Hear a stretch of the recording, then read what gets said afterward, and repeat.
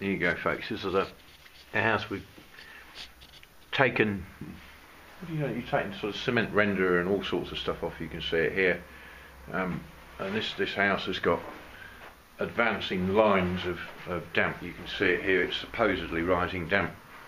And then that plaster has been taken off everywhere else on the external walls. You can see around here all the walls have been stripped off. And they're pretty well bone dry now, except where we've just taken this skirting off, and that's that bit of wall isn't able to breathe. And lo and behold, look, you can see Wally Dampman's got his injection holes in here, and of course these things actually stop rising damp, you know. And this wall, if you look above it, is sopping wet. So the rising damp man didn't manage to stop the damp coming up.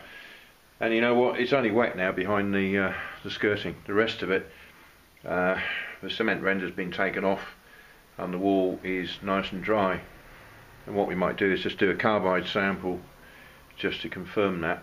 And then the other thing we're going to look at is where the wall meets the floor, and this is one of the main problems with dampness.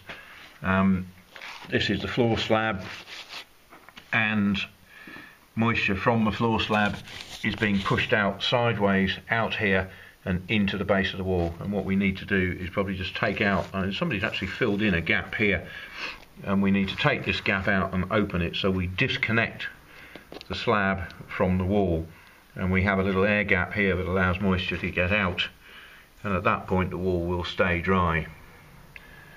And if you look externally, the ground level outside this wall here is away down below it, and there's actually exposed brick down here on the outside, which is bone dry.